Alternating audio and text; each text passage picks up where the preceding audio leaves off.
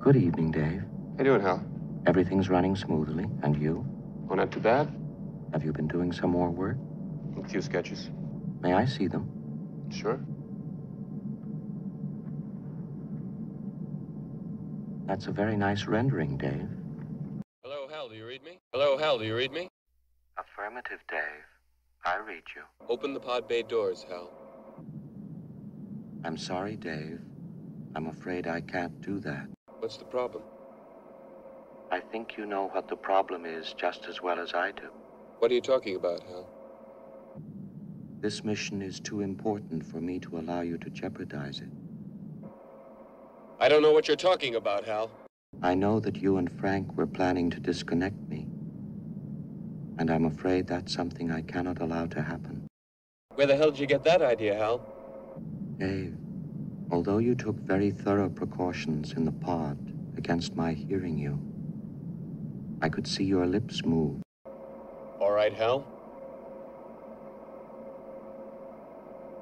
I'll go in through the emergency airlock. Without your space helmet, Dave, you're going to find that rather difficult. Hal, I won't argue with you anymore. Open the doors.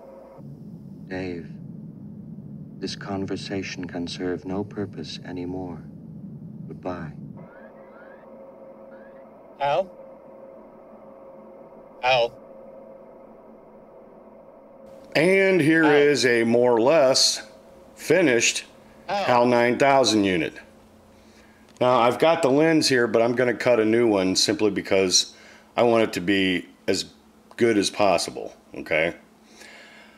Now what I've done here is I've attached these two pieces, these two frames together. I used coat hanger pins that I cut out of a steel coat hanger, super glued and epoxied, puttied the entire frame outside, and I'm going to go over this one last time and then get it ready to ship.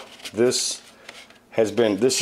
one plate replaces the two-piece plate that comes when you first print up the model parts. So I cut that out of 60,000 styrene. That fits snugly in here. The ring goes up underneath behind, lens piece on top, and then the lens, red LED behind, speaker grill. This is the one and only best speaker grill I've got. So this is going with this kit. Now after I get all that done, I'm going to go ahead and laminate it in chrome laminate, box it up, and get it ready to ship.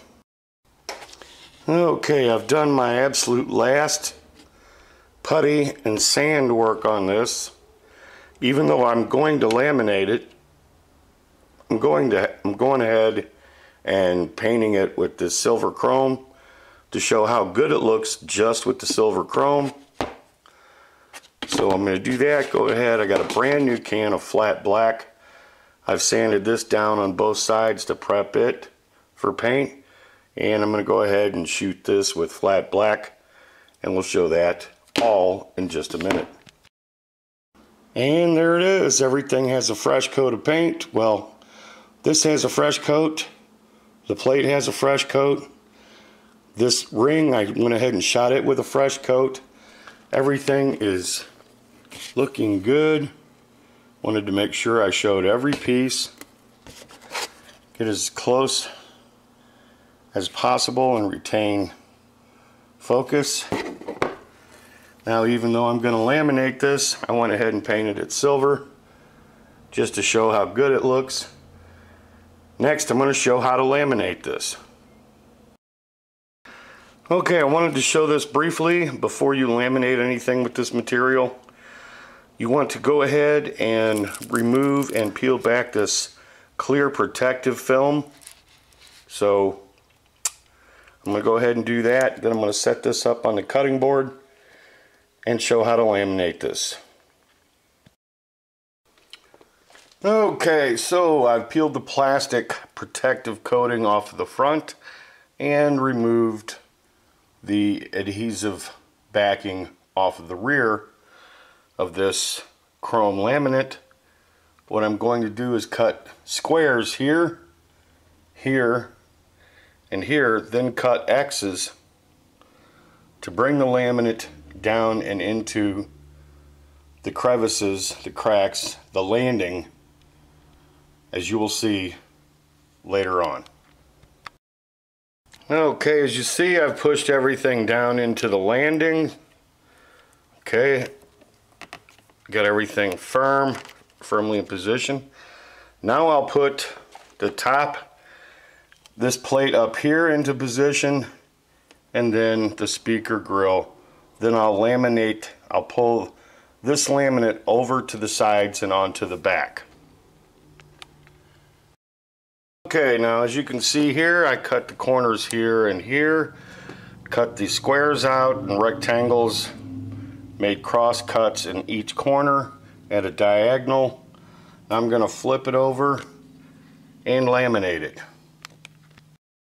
Okay, the speaker grill and the main plate are in position.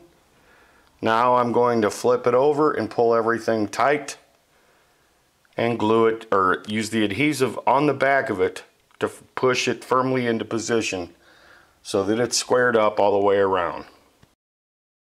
Now, as you can see, it's firmly in position all the way around the perimeter. Now all I have to do is fold this into the back and or cut and trim to suit what I like the most, or the way I like it the best. Either way. And there you go. All I need to do now is add the lens and the LED,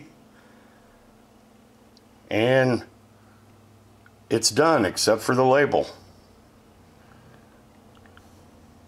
There you go.